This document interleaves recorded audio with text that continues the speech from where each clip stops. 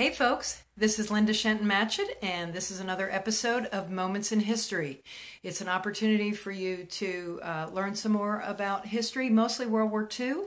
For those of you who are not familiar with me, I am an author of Christian fiction, mostly set during World War II. And with all of the research that I have conducted for my books, I have discovered lots and lots of information that I would love to share with you because A, it makes no sense to dump it all into the story, and B, there's just so much of the information. So for tonight, I'm going to be talking to you about women war correspondents. July is my book birthday month for my mystery book that is called Under Fire, and it's about a small town journalist that ends up going over to Europe to follow clues about her sister's disappearance.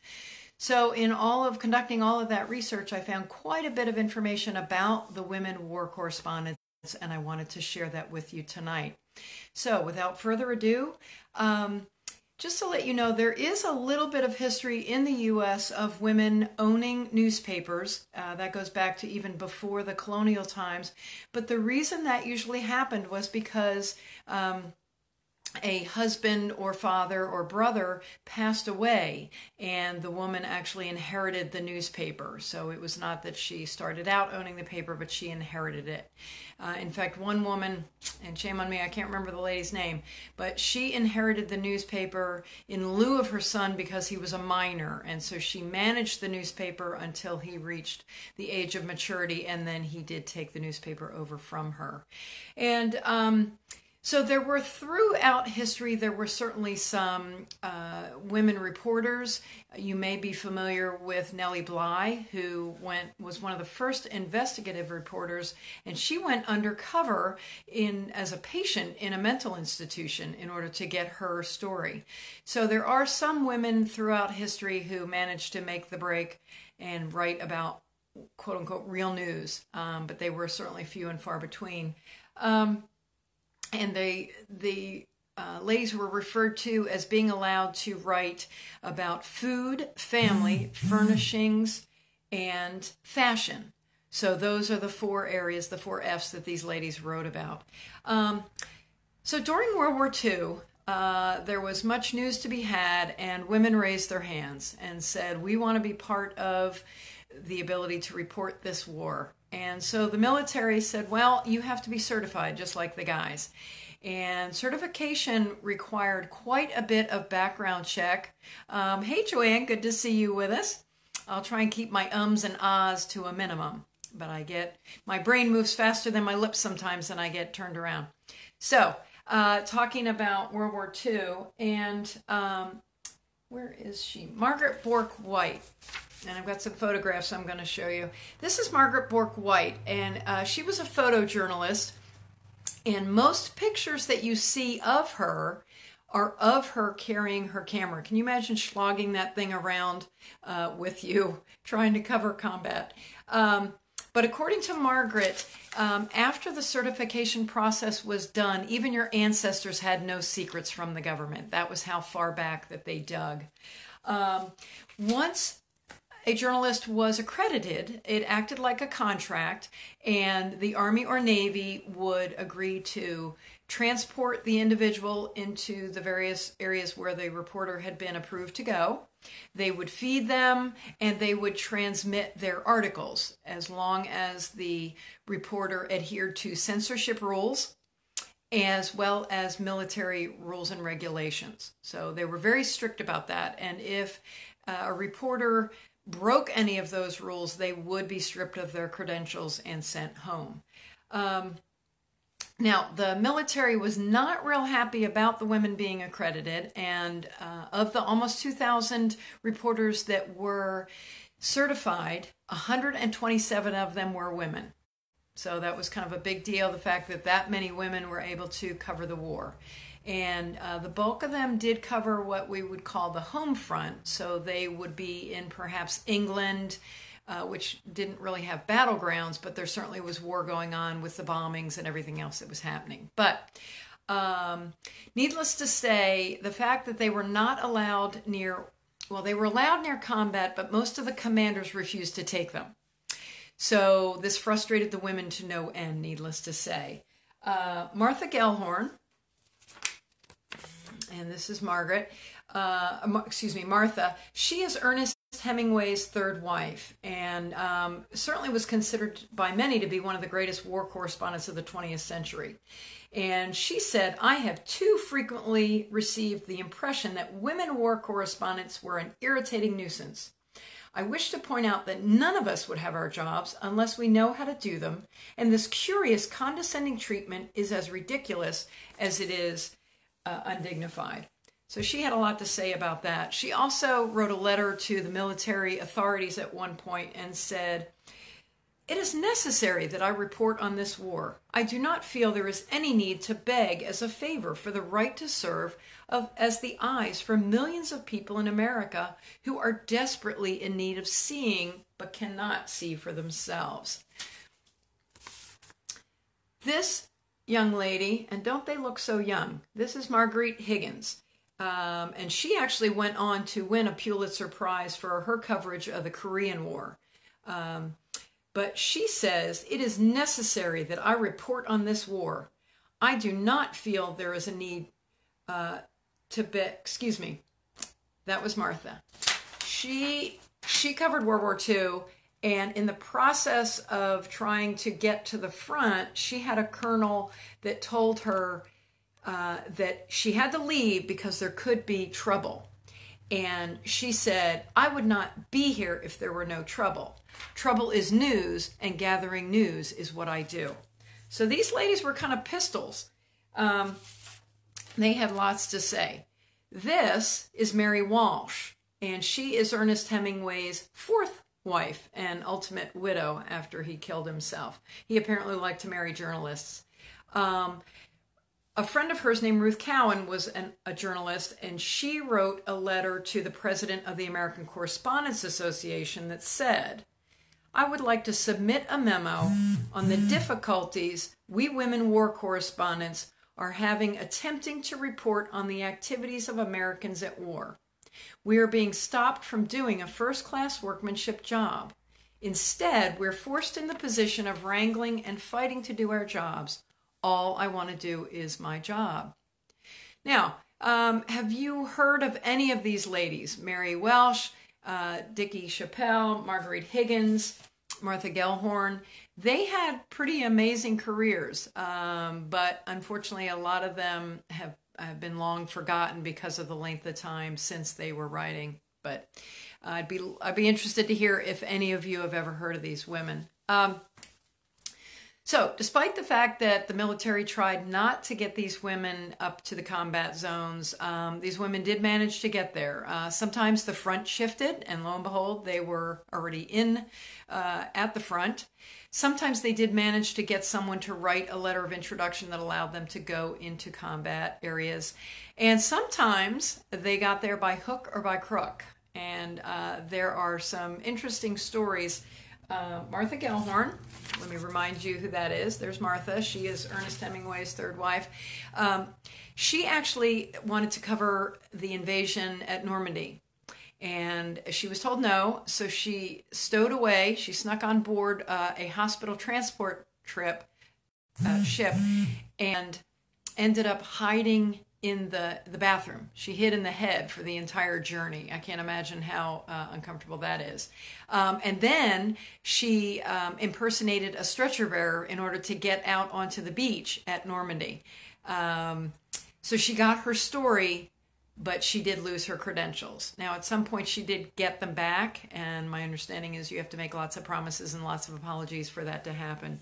But again, she broke the rules, and she did lose her credentials for that. But her comment to that, "I followed the war wherever I could reach it." So again, these ladies were very, very driven. Dickey Chappelle, another young lady. Again, doesn't she just look like a youngster? She got accreditation to go to the Pacific. And she said, "I want to go as far forward as you will let me." And that managed to get her all the way to Iwo Jima. And she got an assignment to photograph the use of whole blood in saving lives. That was a big deal. The use of using blood and whatnot was very new back then. We take it for granted today, but that was very new back then. And so she followed the story to follow the blood and getting those stories. But she actually talked herself into getting into some hospitals she was not supposed to be in.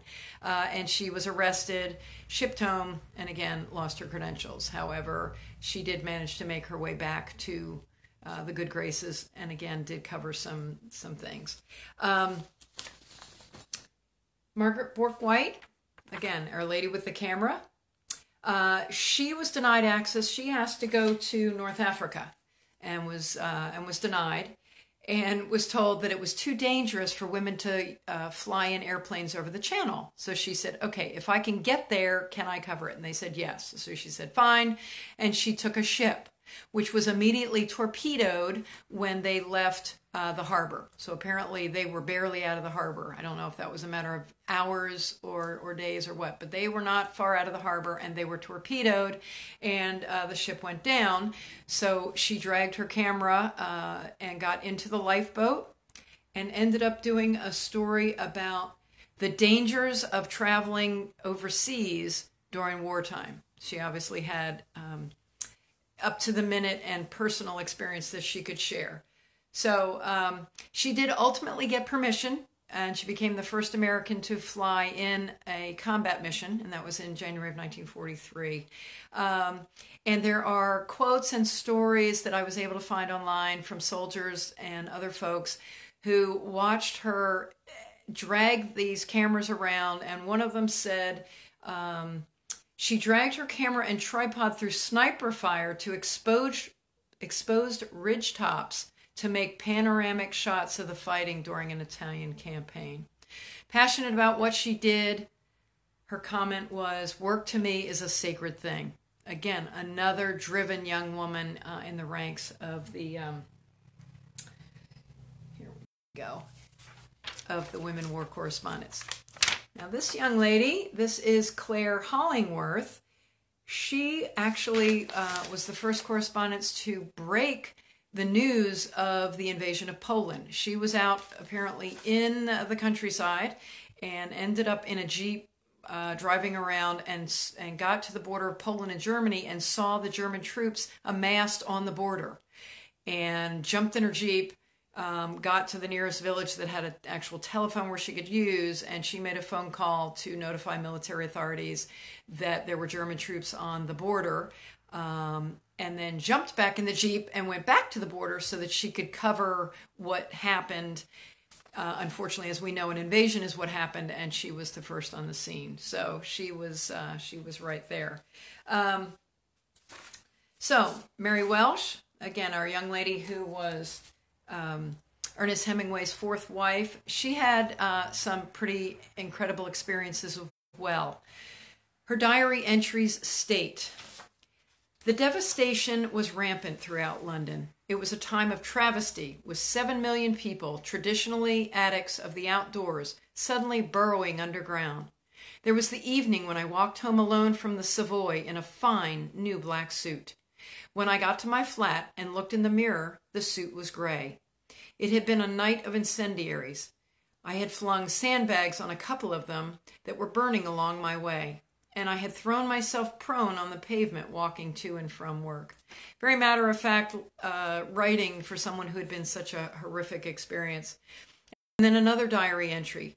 Today has brought the usual post-bomb misery, the taste of powder in the mouth, burglar alarms ringing incessantly, glass crunching under our shoes in the flat and also outside, clothes in the closets and drawers heavy with dust, my eyes red and face old-looking and feeling as though it were burning, and a terrible job to concentrate my thinking.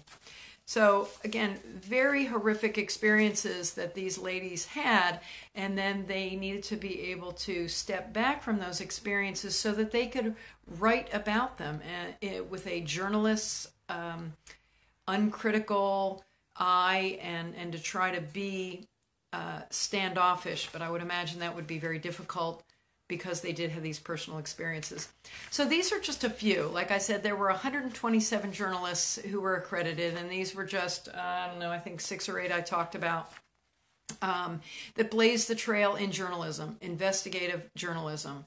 And many female journalists today, and those who covered not just the Korean Wars, but the Vietnam Wars, the Desert Storm, Operation Freedom, all of those wars that female reporters were able to do is thanks to these women who did this trailblazing. And this is just a tiny glimpse of who they were and what they had to experience, because in addition to the atrocities of war, they also fought a war of acceptance. As we talked about, commanders refused to take them on board or where they wanted to go into combat, continuing to say, no, we will not let you go there and do your job. And they had some real grit and were willing to kind of do whatever it took to do their job. There was a speech in 1944 that was given, and May Craig was one of the higher-ups in this press club, and she said, "The war has given women a chance to show what they can do in the news world, and they have done it well." 50 years later, BBC correspondent Lacey Doucette said, "They did it not just because they were exceptional women, but because they were great journalists." And I would have to agree. And I hope you do too.